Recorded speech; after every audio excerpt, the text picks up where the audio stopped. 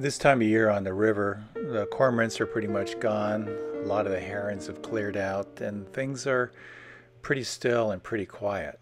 And most of the action, at least visually, is up overhead.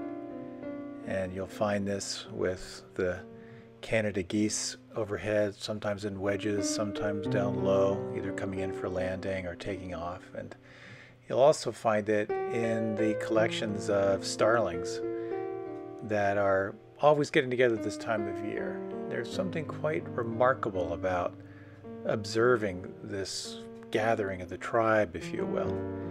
One of the elements is how they are each individuals fighting over limited resources. So there's always the conflict over dominance and who gets what.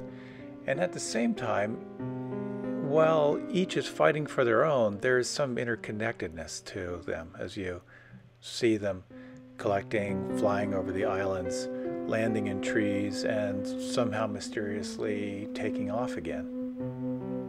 I don't begin to understand it, but I think there is something in the science these days that says that each starling is most immediately aware of 6 or 7 starlings around them, and they respond accordingly.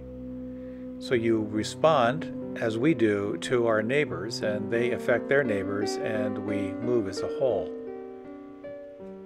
And it says so much, I think, about our interconnectivity, how we respond to each other, and yet how if we pause, we have to imagine and sense with awe whatever it is that is behind all of this movement.